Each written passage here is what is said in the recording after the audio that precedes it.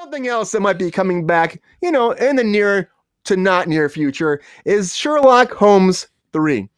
Now, I want to talk about this for a second because the first two with Robert Downey Jr., RBJ have been great. They're awesome. I like them. They're a lot of fun. They're a little campy, Guy Ritchie movies. So you know what you're getting yourself into when you see these. Great style. I love his style. But everybody keeps asking, like, where's that happening? Because they've been trying to shoot this since, it's been like 10 years now. When did about the last 10 years? One come out, man? Yeah. Yeah, it's been this has been 10 years in talking about 10 years, right? And now what he says, what Guy Ritchie is saying, hey, everybody, it's out of my hands because Robert Downey Jr. said he wants to be in charge of this, right? He wants the ball in his court. So he's in charge of the script. He's in charge of the whole thing. I've moonwalked out, he said, until there's a time for me to get involved. And apparently Robert Downey Jr. is still developing. He's in control of everything. So before there was some motion, but then it stopped, and there's some motion, and it stopped. So for me, it's like, I think this movie should happen eventually, especially he just probably needs a break, Robert Downey Jr., to be after being Iron Man for so long. He's probably just like, give me a break. This happened, I think it came out like before Infinity War. This one came out. It came out like... Yeah, I think it's actually before. Yeah. I think it's between Iron Man 2 and Iron Man 3. I think this came out. The second one. I was living in Hawaii in a coffee shack on the side of a volcano when that movie came out. Like, that was a totally different period of my life at that point. I didn't know that was a true story that you did that. So that's fascinating. I'm jealous a little bit because I love Hawaii. I went there for a week and I just never want to leave. Yeah, it's like one of the best places in the world. GR, one of our star people in the chat here, our star viewers, he actually was there forever. He lived there for like 4 years, 5 years, something like that. Maybe long. If you ever talked to him about it, he freaking loved it. He has great stories about that. But yeah, so this is something that's like, it's very minimal news. It's something that's out there. Guy, what you're saying, it could happen. Jake, is this something you want to see? Do you think that Robert Downey Jr. will actually do this eventually, or do you think this will probably just stick in limbo until, forever? Right. I hope he does. I think it'd be kind of cool. Do we have any examples of him, has he had this much control of anything else in the past that we have a reference to? I don't think expect so. Something, or it RDJ? It could be. Yeah. It could be wild if he's running the whole show. So.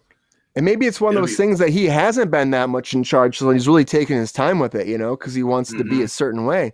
He's not directing, but the thing is, he's still got his hands in the script and everything else. And I imagine that he probably has a lot of stuff he adds to scripts as it is when he's part of it because he's so funny. Sure. So, yeah. I think it's a good thing. I think he does a great job in it too. And it's like, I think it's a good combination together too. And so I hope it happens. Mike, what do you think? Think this is going to happen, or do you think this is in limbo forever? You make a good point, Brian. I think RDJ very clearly brings a lot of himself to the roles that he inhabits, and I think that's probably a lot of what people are paying for when they call RDJ into a project. I was just looking today to see, like, on my Just Watch account to see if there were any Paul Thomas Anderson projects that I'd missed out on. Apparently, there's the documentary that he made about Robert Downey Jr. and his dad called Senior. That looks really good. Yeah, that I haven't seen yet, and I put that on my short list right up at the top. The first two Sherlock Holmes, dude, they're popcorny, but with that Guy Ritchie edge.